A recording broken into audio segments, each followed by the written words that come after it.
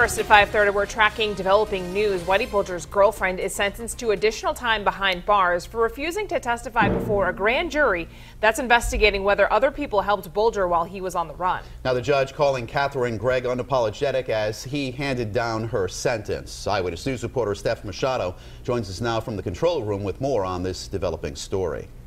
A judge sentenced Greig to 21 additional months in prison for criminal contempt. She pleaded guilty to the charge earlier this year. A judge called Greig defiant and unapologetic as he sentenced her to 21 months in prison for refusing to testify before a grand jury about who may have helped her and Whitey Bulger when they were on the lam for 16 years. Greig is already serving an 8-year sentence for helping longtime boyfriend Whitey Bulger when he was on the run. The two were captured in 2011. Bulger is accused in 11 murders and is serving a life sentence. Last year, Greig was brought before a grand jury to testify about who else may have harbored or assisted Bulger while the couple was hiding out in California.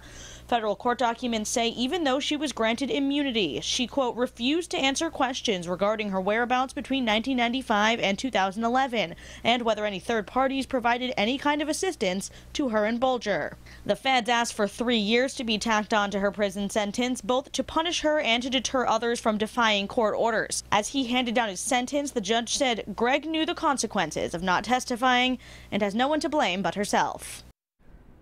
Greig chose not to speak in court at her sentencing. Now the new time will go after her current sentence for a current time behind bars of about 10 years. I'm Steph Machado, Eyewitness News.